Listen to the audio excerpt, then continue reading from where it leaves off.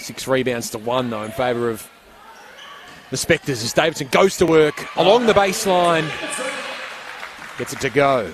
Halfway through this second quarter. Antoniadou crosses over. Wright's cutting. Antoniadou goes herself. Davidson, offensive rebound, gets it to go. Davidson kicking it around for Wright. It's not like they've emptied the bench either. Nunawading. This is their starting 5 on the court at the moment, except for Fakalata. But there is Davidson on the reverse. And Brown brings down the rebound. Oh, Antoniadou just pulled up a little limb there. Davidson gets the 2 and will head to the stripe for a third. Reads the opposition passes so well. Davidson would rather be where she is now. She's back in the post, guarded by McCauley, turning around and scoring.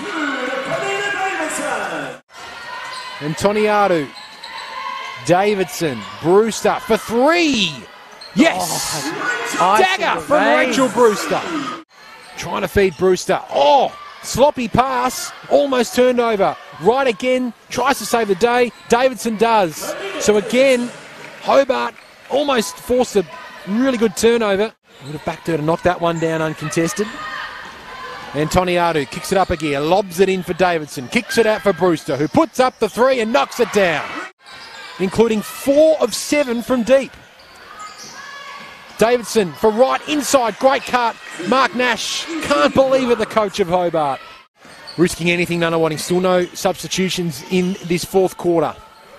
Davidson, 10 to shoot, guarded by Roberts. She's been mighty